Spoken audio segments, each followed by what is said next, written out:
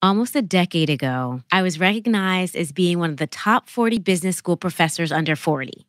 It's an annual award where you're nominated by students, then vetted by the organization giving the award, and ta-da, the list appears. I was so touched and honored to be recognized alongside colleagues I respected and admired. It felt really good. It was in my early years of being a professor, so this accolade made it feel like all the hard work had paid off. But then I got a call from my school's PR saying that I had been removed from the list. At the time, students could post comments on the recognition site, and a couple of students posted some, let's say, not so flattering things about me. And the organization decided I no longer deserved the recognition. I was livid. I mean, utterly upset, heartbroken, and to this day, the thought of it brings tears to my eyes. And I'm telling you about this experience to point out how powerful negativity online can be, even when it may just be a couple of angry people saying unverified things. And I am by no means a perfect professor, but I think it's messed up that for people who have some type of public profile, just doing our jobs makes us vulnerable to online trolls, naysayers, critics, whatever you want to call them. But what are you supposed to do when this happens to you? I couldn't write something nasty back without seeming totally unprofessional. And yes, my university and I fought it, but ultimately we lost the battle. Well, today's speaker talks about one very unique response we could have to online critics that I think we can all learn from. This is TED Business, and I'm Modupe Akinola. Today, we're going to hear from Dylan Marron, who made a name for himself posting videos online that satirize social injustices. His work stirred up a lot of online hate. In fact, he now hosts a podcast called Conversations with People Who Hate Me. He's working on a book right now about fostering radical empathy on the internet and having difficult conversations with people who say hurtful things. After the talk, I'll share additional thoughts on how to deal with hurtful comments. But first, a quick break.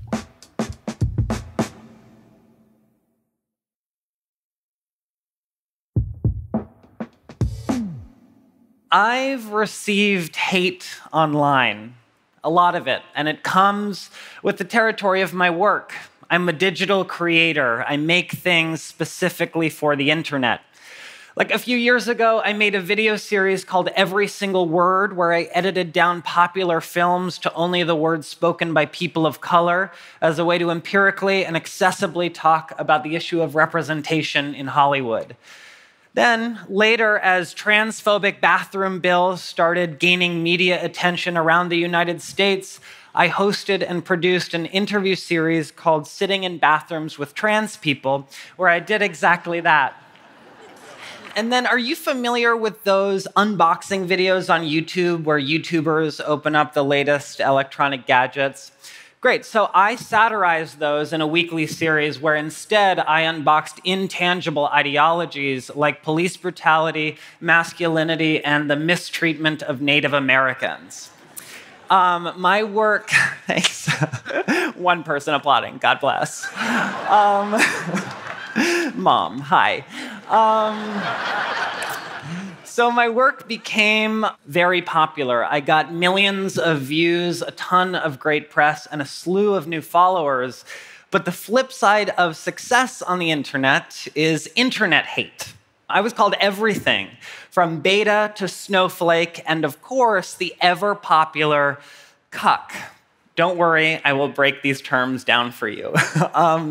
So beta, for those of you unfamiliar, is shorthand online lingo for beta male. But let's be real, I wear pearl earrings and my fashion aesthetic is rich white woman running errands, so I'm not angling to be an alpha. Doesn't totally work. Now, snowflake is a put-down for people who are sensitive and believe themselves to be unique, and I'm a millennial and an only child, so duh. But my favorite is cuck. It's a slur, short for cuckold, for men who have been cheated on by their wives. But friends, I am so gay that if I had a wife, I would encourage her to cheat on me. Thank you. Let's take a look at some of this negativity in action. Sometimes it's direct, like Marcos, who wrote, "You're everything I hate in a human being." Thank you, Marcos. Others write to me with questions, like Brian, who asked, "Were you born a bitch, or did you just learn to be one over time?" But my favorite thing about this is that once Brian was done typing, his finger must have slipped, because then he sent me the thumbs up emoji. So, babe, thumbs up to you too. It's fun to talk about these messages now, right? And it's cathartic to laugh at them. But I can tell you that it really does not feel good to receive them. At first, I would screenshot their comments and make fun of their typos, but this soon felt elitist and ultimately unhelpful. So over time, I developed an unexpected coping mechanism. Because most of these messages I received were through social media, I could often click on the profile picture of the person who sent them and learn everything about them. I could see pictures they were tagged in, posts they'd written, memes they'd shared, and somehow seeing that it was a human on the other side of the screen made me feel a little better. Not to justify what they wrote, right? But just to provide context. Still, that didn't feel like enough. So I called some of them, only the ones I felt safe talking to, with a simple opening question. Why did you write that? The first person I spoke to was Josh. He had written to tell me that I was a moron, I was a reason this country was dividing itself, and he added at the end that being gay was a sin. I was so nervous for our first conversation. This wasn't a comment section, so I couldn't use tools like muting or blocking. Of course, I guess, I could have hung up on him, but I didn't want to, because I liked talking to him, because I liked him. Here's a clip of one of our conversations. Josh, you said that you're about to graduate high school, right? Mm-hmm. How is high school for you? Am I allowed to use the HE double hockey stick word? Oh, yeah, you're allowed to. It was hell. Really? And it's still hell right now, even though it's only 2 weeks left. I'm a little bit bigger. I don't like to use the word fat, but I am a little bit bigger than a lot of my classmates, and they seem to judge me before they even got to know me. That's awful. I mean, I also just want to let you know, Josh, I was bullied in high school too. So did our common ground of being bullied in high school erase what he wrote me? No. And did our single phone conversation radically heal a politically divided country and cure systemic injustice? No, absolutely not, right? But did our conversation humanize us to each other more than profile pictures and posts ever could? Absolutely. I didn't stop there, because some of the hate I received was from my side. So when Matthew, a queer, liberal artist like me, publicly wrote that I represented some of the worst aspects of liberalism, I wanted to ask him this. You tagged me in this post. Did you want me to see it? I honestly didn't think that you would. Have you ever been publicly dragged? I have been. And I just said, no, I don't care. And did you not care? But it was hard. Did you not care? Oh, well, I cared, yes. At the end of these conversations, there's often a moment of reflection or reconsideration. And that's exactly what happened at the end of my call with a guy named Doug, who had written that I was a talentless propaganda hack. Did the conversation we just had, does it make you feel differently about how you write online? Yeah. When I said this to you, when I said you were a talentless hack, I had never conversed with you in my life, really. Yeah. I didn't really know anything really about you. And I think that a lot of times that's what the comment sections really are. It's really a way to get your anger at the world out on random profiles of strangers, pretty much. Yeah. Right. But it definitely has made me rethink the way that I interact with people online. So I've collected these conversations and many others for my podcast, Conversations with People Who Hate Me. Before I started this project, I thought that the real way to bring about change was to shut down opposing viewpoints through epically worded video essays and comments and posts, but I soon learned those were only cheered on by the people who already agreed with me. Sometimes the most subversive thing you could do was to actually speak with the people you disagreed with and not simply at them. Now, in every one of my calls, I always ask my guests to tell me about themselves. And it's their answer to this question that allows me to empathize with them.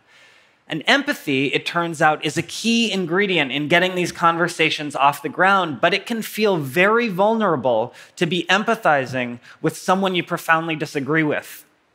So I established a helpful mantra for myself. Empathy is not endorsement. Empathizing with someone you profoundly disagree with does not suddenly compromise your own deeply held beliefs and endorse theirs. Empathizing with someone who, for example, believes that being gay is a sin doesn't mean that I'm suddenly going to drop everything, pack my bags, and grab my one-way ticket to hell, right? It just means that I'm acknowledging the humanity of someone who was raised to think very differently from me. I also want to be super clear about something. This is not a prescription for activism, right? I understand that some people don't feel safe talking to their detractors and others feel so marginalized that they justifiably don't feel that they have any empathy to give. I totally get that. This is just what I feel well suited to do. You know, I've reached out to a lot of people, and some have politely declined, others have read my message and ignored it, some have blocked me automatically when I sent the invitation, and one guy actually agreed to do it and then 5 minutes into the call hung up on me. I'm also aware that this talk will appear on the internet.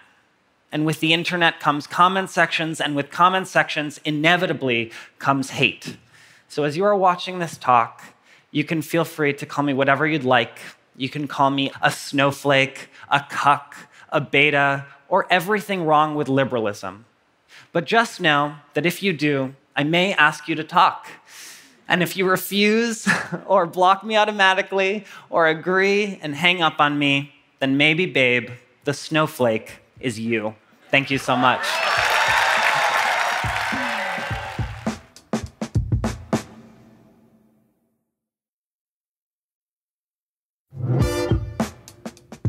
You know what really stood out to me about this talk and connects with that 40 under 40 situation? The point one of Dylan's detractors brought up, and I quote, "Comment sections are a way to get your anger out at the world." He's saying it's not personal. It wasn't about Dylan at all. It was just this person's way of blowing off steam, lashing out because he could. And this behavior isn't so different from the experience of many people at work.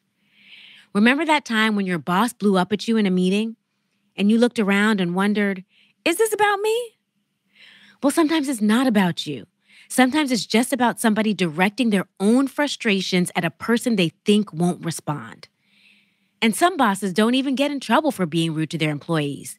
Just like most online commenters never face any real-life consequences for anything they write. So one thing to remember when you're on the receiving end of some person's anger is that it's probably not really about you. And this doesn't mean you're powerless or that you should just brush off that sort of behavior. Maybe like Dylan, you can react with an invitation to have a conversation, which encourages the other person to see you as a real human, as someone who was harmed by their words.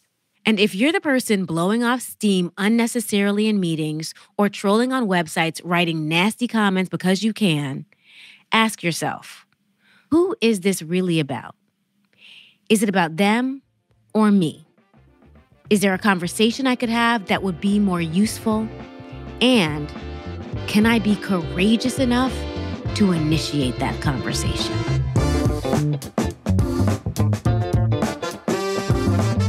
That's it for today. This episode was produced by Maria Luisa Tucker, researched by Cassie Brabbaugh, and fact-checked by Eliza Solomon. Our mixer is Sam Baer, and special thanks to Anna Phelan, Michelle Quint, Corey Hagem, and Colin Helms. I'm Modupe Akinola. Talk to you again next week.